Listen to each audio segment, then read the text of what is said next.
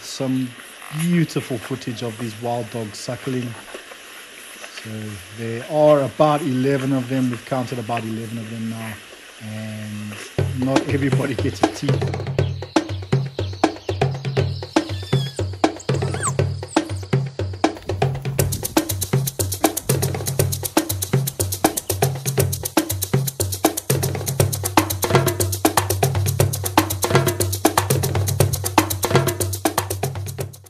Good morning, everybody.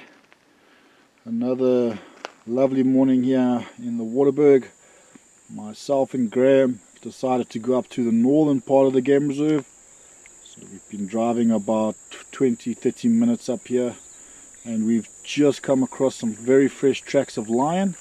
So we're going to track these lions this morning and see what the outcome is. We'll keep you updated.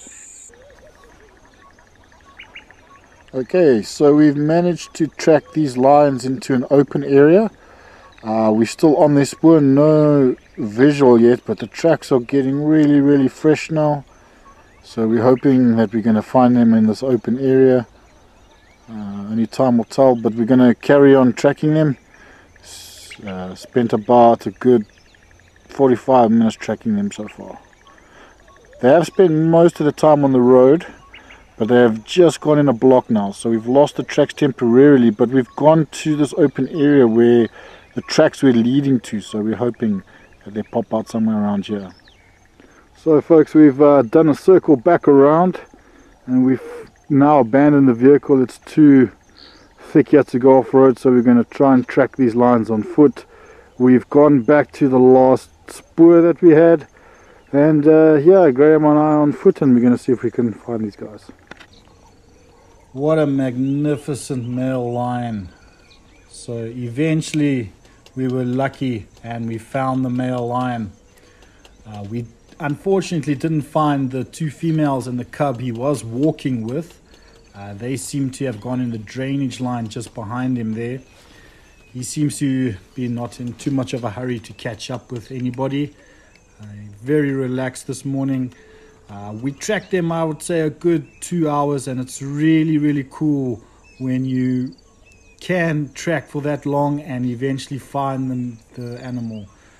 The reward is really great. So we're very happy to find this male lion this morning.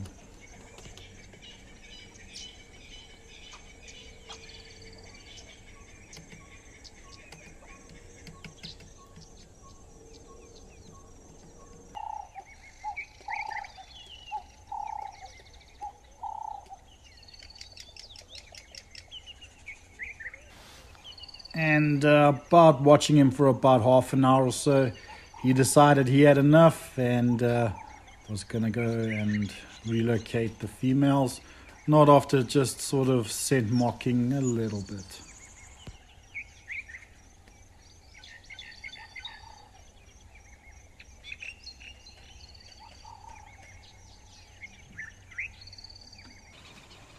On the way back to camp, we were lucky enough to find one of our buffalo herds.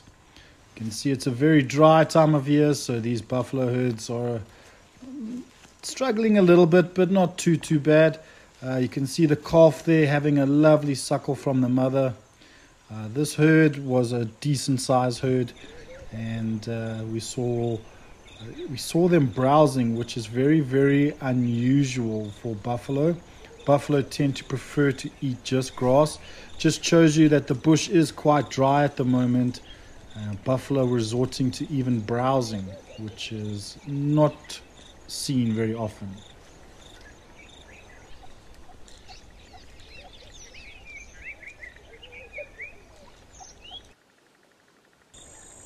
And then this beautiful big buffalo bull.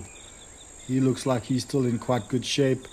You can see that boss, the horn, how it splits out from the middle and drags down. Really good specimen here.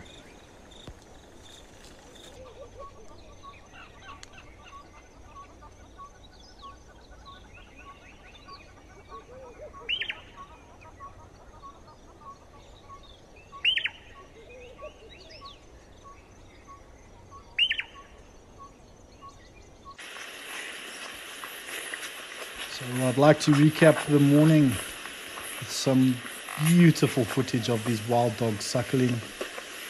So there are about 11 of them. We've counted about 11 of them now, and not everybody gets a teat, so you can see it's a lot of hustle and bustle to get a teat there. But amazing footage. Remember, you can catch these dogs live on YouTube.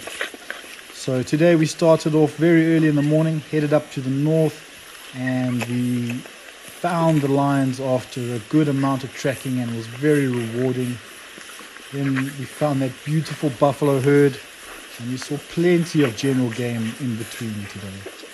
So here at Tin Swallow, where conservation never ends. Goodbye.